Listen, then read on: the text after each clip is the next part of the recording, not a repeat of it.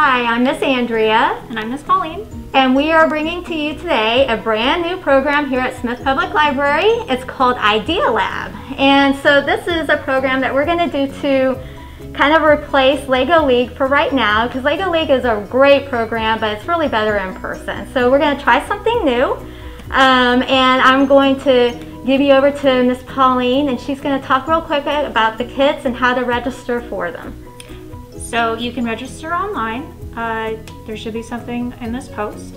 And once you have registered, you can pick up the kit either through curbside or at our children's desk.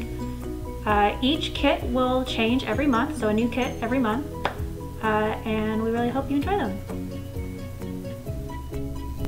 All right, Miss Pauline, let's talk about what's in this month's kit.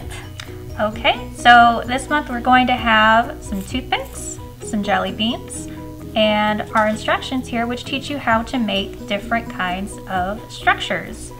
So we have one that we've already started. If you can look, you can see it's a prism, and I've just used the jelly beans and the toothpicks, and I've used the the jelly beans to hold the toothpicks together. So let's get started. Let's make something. Okay, right. So one thing to keep in mind, if we're just going to make just a simple triangle, when you're putting the toothpick into the jelly beans, it can be kind of hard to get started, so you just need to do it gently. Or you can use the table and do it that way, so then that way your finger isn't on the other side, and that way you protect your fingers. So we're just going to keep going here.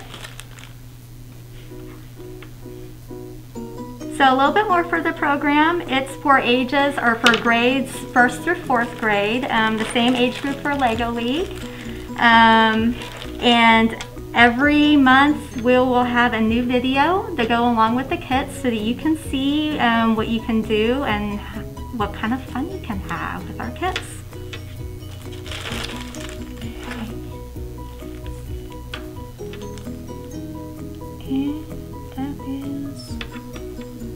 Triangle. So it's pretty easy. Once you start putting it might be tricky to put the toothpick in the first time, but after you get some practice, it's a lot faster. And then you can see what we can put things together and make more shapes. Right, and so a good challenge, and I hope that you send pictures and put them in the comments. But we would like to see what structures you make, what kind of shapes that you can make, see if you can build on top of it. Oh wait, how tall can you make things? Right, and what kind of shape will you need to make a structure and make it go tall? So those are the kinds of things that we would really love to see.